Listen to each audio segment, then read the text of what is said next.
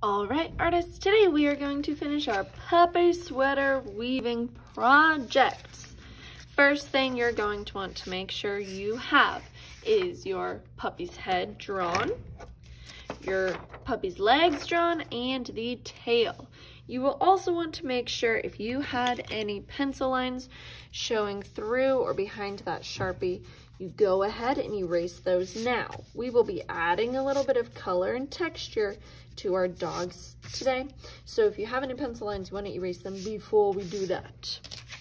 Okay, so you will also want to make sure that you have your weaving all put and glued together. All right, so when you have your puppies at your table, you will also see that you have a bin of oil pastels.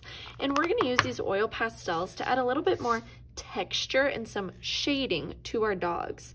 So I'm gonna find some colors that kind of match the color of my dog Ham, and then I'm just going to, in a couple areas, maybe add a little bit of texture. I'm doing the same kind of like bumpy bunny hop lines that I did before to really show that kind of curly, fluffy hair that my dog has. I might even layer on another color with that because, and you'll notice that when I do that, it kind of mixes together to make like a lighter color. So oil pastels, when we layer them on top of each other like this, they kind of mix. So when I layer them, I'm gonna get some extra color. And this is just gonna add a little bit of shading, like when I do these little lines, these little shade lines, and that's gonna make our puppies look a little bit more realistic and kind of show the texture of their fur a tiny bit more.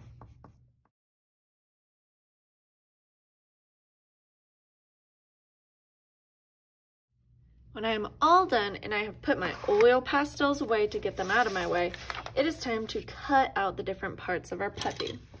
So I'm gonna cut, when I'm cutting out my puppy, I'm leaving a tiny bit of a border around my black line. So what I mean by that is I'm cutting just outside of the black line. I remember that one hand turns and steers my paper. The other hand that is holding my scissors, that hand is staying in place. So I'm not twisting my scissors around in an awkward position. I am just keeping that hand straight and my other hand is steering. I reposition my hand as I need to get a better grip and keep cutting. I'm gonna leave a little bit of extra room down here at the neck or at the base of my tail and the top of my legs because those are gonna be glued onto our weaving.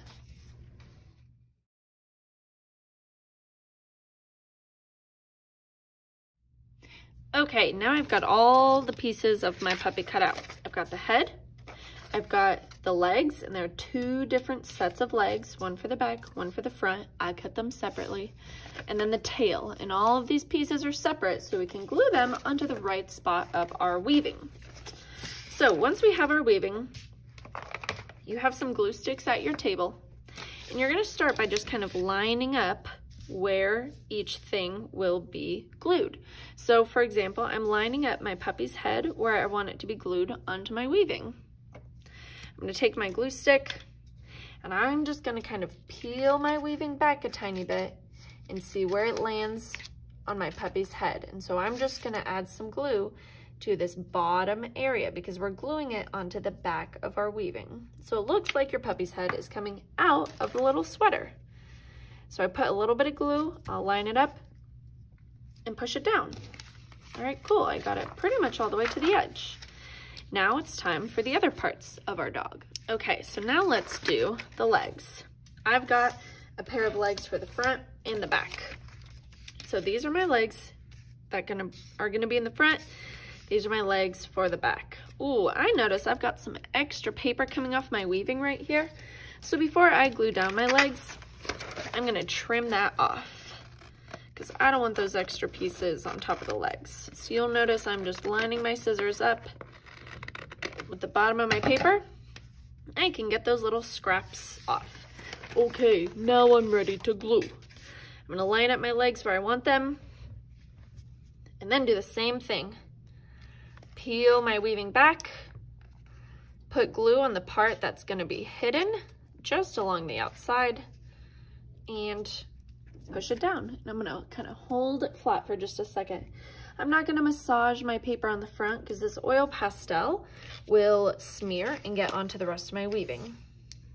Okay, same thing on my other leg.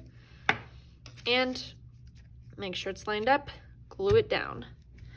Last thing I need to glue down is my tail. So I'm gonna line it up where I want it, the position I want it, and then peel back that paper a little bit, add the glue where I need it, line it back up, and push.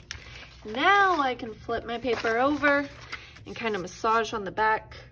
Make sure these papers look like they're glued down all the way. If I need to add a little bit more glue, I can to make sure it's really secure.